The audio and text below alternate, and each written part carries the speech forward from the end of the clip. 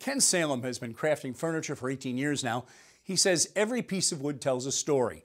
Most of the wood he uses is salvaged from 17th, 18th, and 19th century barns, homes, and outbuildings.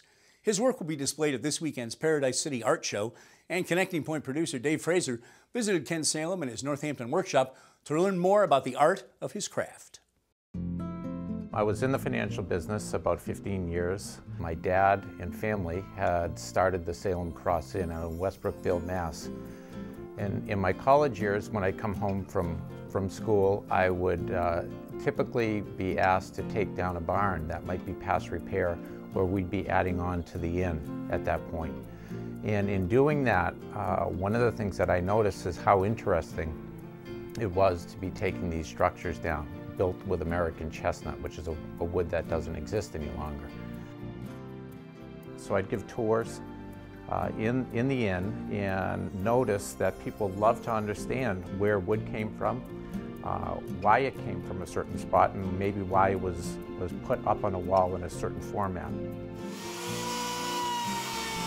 I left the financial business and started this business, Salem Board and Beam, and started small items. I did my first show at the Paradise City Arts Festival about 15 years ago, and by the end of the first day, I had almost completely sold out of my booth.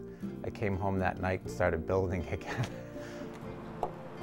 I'd take down these old barns that were past repair and notice just an incredible affinity. I just loved working with this wood. You'd cut that wood and open it up. After centuries of sitting in a spot, it was absolutely beautiful.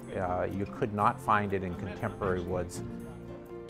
There's timbers that are now sunk in the Great Lakes, and some of the wood I've got out here on the premises is out of Quebec, sunken timbers out of lakes out of Quebec.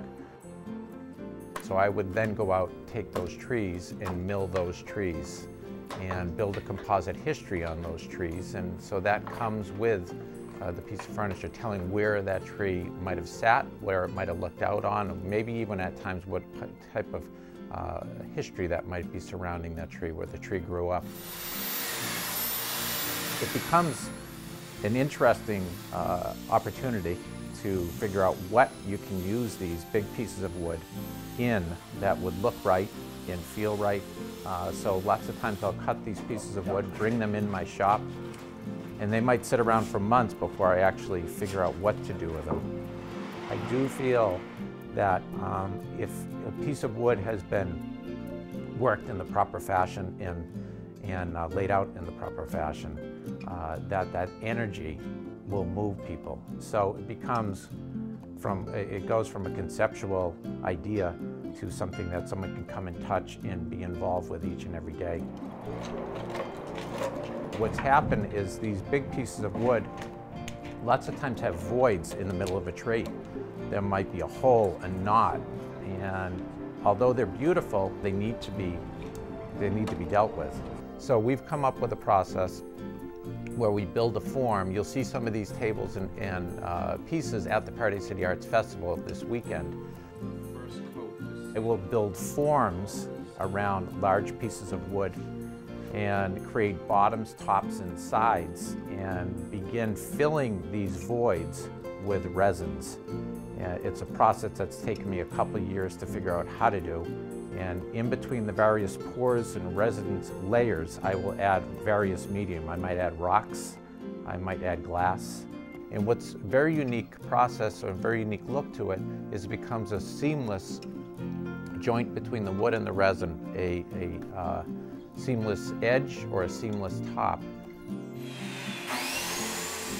The most satisfying is taking a piece of wood that looks to be quite unusable and cutting that piece of wood and finding a diamond in the rough in that piece of wood, and then turning that into a piece of furniture that people will go over to and can't help themselves but to want to touch it and feel it. It just feels nice to be able to build something and create something, and something that will be carried on for generations in the way of what people might hold on to and pass on in their family.